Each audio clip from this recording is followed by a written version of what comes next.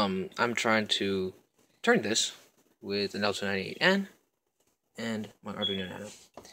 And that's a pretty stupid idea from the start, because I should be spinning this with an ESC. However, I don't have one, and an L298N is all I have, and I wonder, well, this is a brushless motor, just like a stepper motor.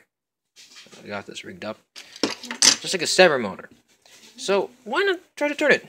Because it's just pulses going back and forth, back and forth, back and forth. Guess I can hit a sweet spot with settings and stuff.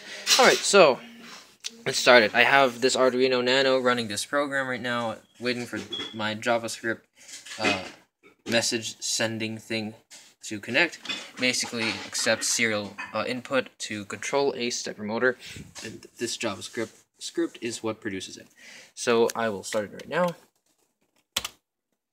Alright, and I will turn on my power supply.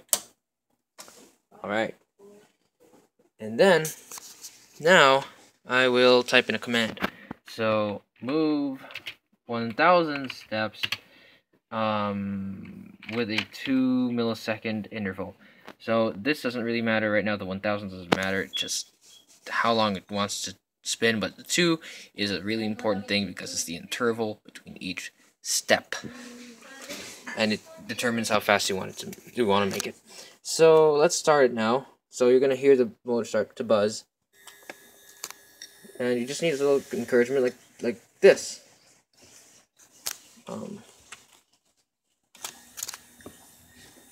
Oopsie. Let me make it run for longer. There you go. You can hear it running like. Okay, and sometimes it can run at 1 if it's in a good mood.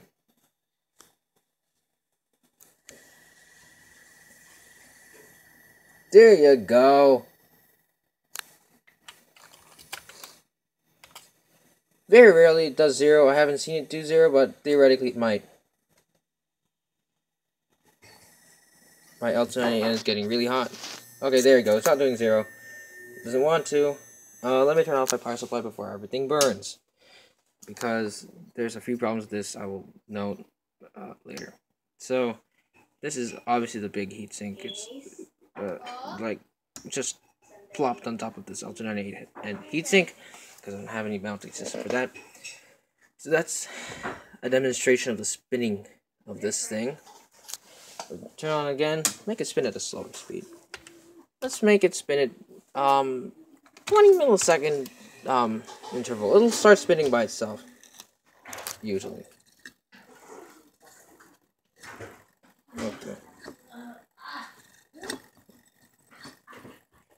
Okay, never mind. Okay, so 20 millisecond interval relies on the momentum of this thing. So pretty complicated stuff. That's why you need an ESC, right?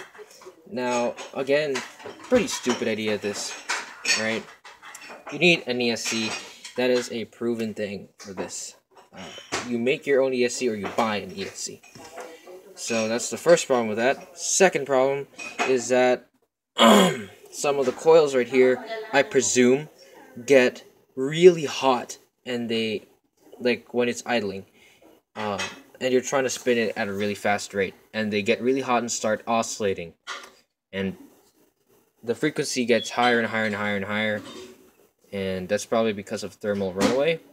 So it gets like ear piercing frequency. So I just emergency shut off my thing. So yeah, that's it. Another problem, again, momentum. It needs momentum. You can only spin like this for smaller stuff. Smaller load. But needs momentum from the little platter here, because it has some gravity to it, in order to keep spinning on lower speeds. And yeah, this gets pretty hot. That's the fourth problem. Both of these get pretty hot. That's why I have this fan hooked up here, and it's pretty loud if you turn it on. So yeah. Well, basically that's it. For quick little video of a stupid idea I have. Thanks for watching.